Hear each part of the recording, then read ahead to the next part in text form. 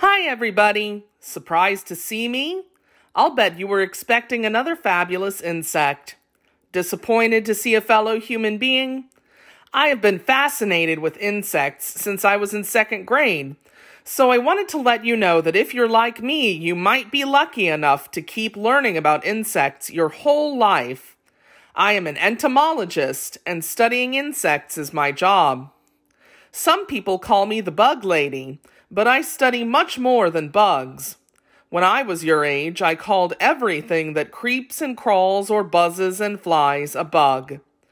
Do you sometimes do that too? Lots of people do, but did you know that a bug and an insect are not the same thing? A bug is an insect, but not all insects are bugs. Confusing, isn't it? Scientists identify true bugs as insects with beak-like mouths.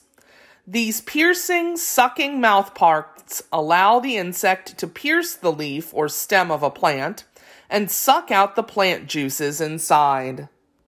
Let's look at a few bugs. This is a stink bug. This is a bed bug.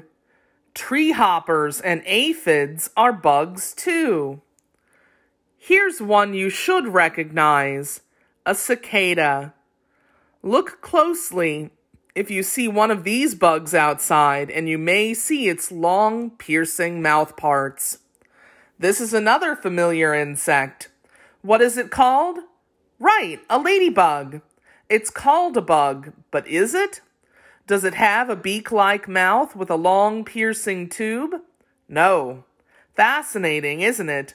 A ladybug isn't a bug at all.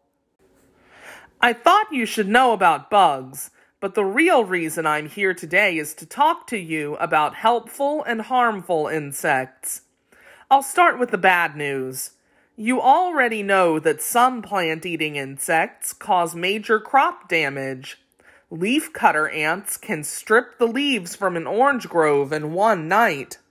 A swarm of locusts, or large grasshoppers, can strip large areas of grassland in just a few hours.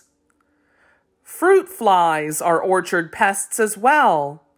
The larvae of many moths, flies, bugs, beetles, and weevils are pests. The Colorado potato beetle is another example of an insect that damages crops. Adults and larvae eat the leaves of the potato plant. Damaged plants can't produce as many potatoes. So what's the solution? Humans thought they had a great idea. They created pesticides, poisons that could kill all of the insect pests on the whole field so the crops could grow without being eaten. But there was a problem with that. Do you think the pests were the only animals living in the field? No. It turns out that pesticides can be just as big of a problem as the pests themselves. Pesticides can destroy both harmful and helpful insects. Frogs and birds may eat the poisoned insects and become sick too. They may even die. Pesticides have killed pollinators like the honeybee. Pollinators are insects that carry pollen from one plant to another to enable plants to grow and produce flowers or fruit. Without pollinators, plants cannot make seeds to grow new plants or produce fruits. With fewer plants, fewer insects are able to survive. So you see, the human use of pesticides changes the environment for everybody, and not always in a good way. Because of this, you can see how a person can be a foe or enemy of insects.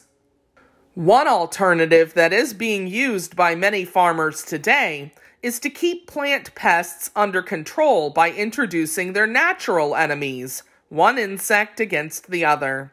Ladybugs and lacewings are predators that catch and eat aphids. Wasps and ants eat insects harmful to crops as well. I do have a little bit more bad news for you before I get to the good news. Some insects can be dirty. They can spread germs. When flies, ants, and cockroaches walk across our kitchen countertops with the same feet they use to crawl through dirt and rotting plants, they can poison our food and make us sick. Some insects, such as mosquitoes, fleas, bedbugs, and lice, live off host animals. These types of insects can be very harmful to people. The Anopheles mosquito carries malaria, a deadly disease. Hundreds of years ago, fleas that carried deadly bacteria spread the plague, a disease that killed millions of people, or almost 1/3 of Europe. Today, fleas are more irritating than deadly. That's enough bad news. Are you ready for some good news? There's lots of it. You already know how important honeybees and other plant pollinators are to the survival of our planet. Without pollinators, there would be no beautiful flowers or sweet fruit because the crops would not be pollinated, and crops need to be pollinated in order to grow. Scavenger insects, like the dung beetle, are important too. By feeding on dead plants and animals and their waste products, scavengers break up dead material and return rich nutrients to the soil. Insects are also responsible for many products that humans use. What product does the honeybee give us? Yes, honey. They also give us beeswax, used to make wood polishes and candles and even lipsticks. And did you know that the spider is not the only creature that spins silk? Many other insects produce silk as well. The silk moth lays its eggs on the leaves of mulberry trees. Their larvae, silk caterpillars, spin cocoons out of a single strand of silk. The silk from their cocoons is gathered and unwound to produce beautiful silk threads used to make cloth. You know that insects are a food source for other insects and animals. But did you know that many people eat insects as well? Lightly salted crickets are eaten as snacks in many parts of Asia. Roasted grasshoppers with chili and lime are popular in Mexico. Roasted termites are part of the regular diet of many Africans.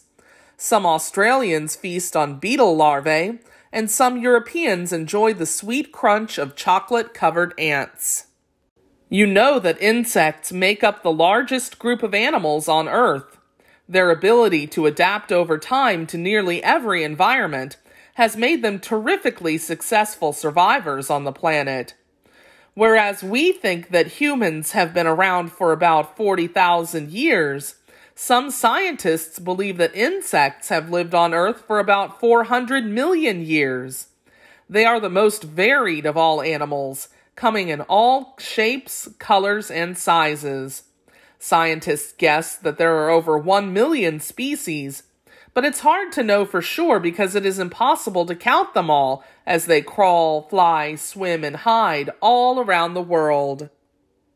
Even with all of these millions and billions and trillions of insects, some are in danger of extinction or disappearing from the earth.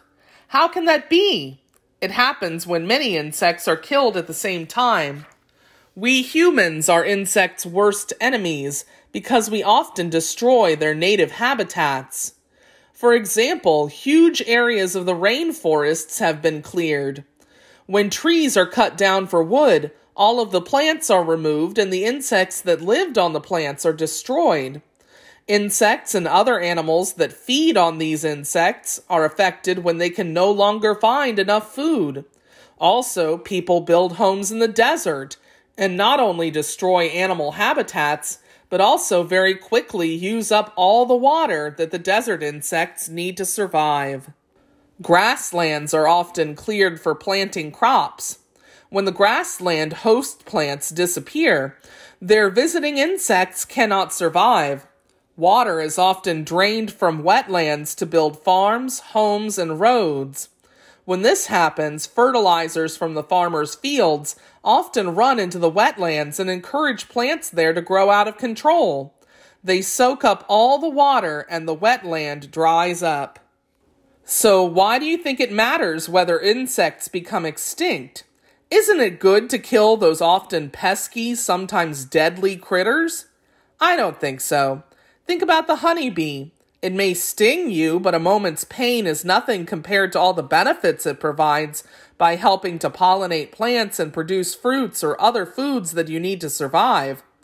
We still have a lot to learn about the insect world, but we do know that everything in our world is connected and that plants and animals depend upon one another for survival. We do not want to upset the balance of nature. Now that you know how important insects are to our world, I hope that you will think twice before squashing a bug beneath your feet.